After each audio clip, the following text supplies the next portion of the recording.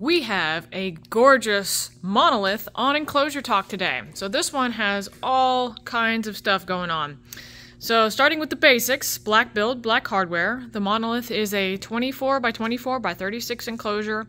Super popular with like larger gecko species or a pretty awesome crested gecko setup.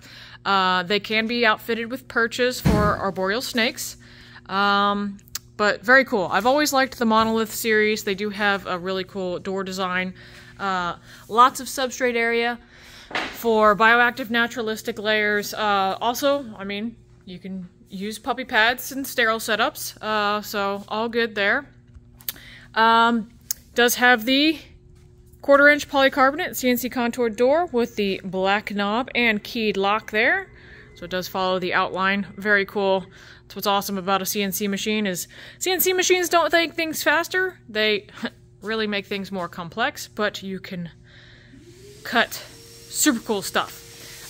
So it does have windows. Speaking of super cool stuff, we've got the tinted side windows here. Nice and classy. Got them fully bolted in. And, woo, jumping up here, we've got the front UVB screen. And we've got the back, like, it's a larger screen. You can put heat lamps on it, or just more ventilation. Speaking of ventilation, we've got the cascading CNC vents there. They're the 1/8 inch, and then you've got cord slots. This one is an empty build. A lot of it's going to be going on the outside, but if anything needed to go on the inside, there's cord slots for easy cord routing. Yeah, this is going to be super cool. Really like how this build came out. So once again, this is the Monolith model, which is the 24 by 24 by 36.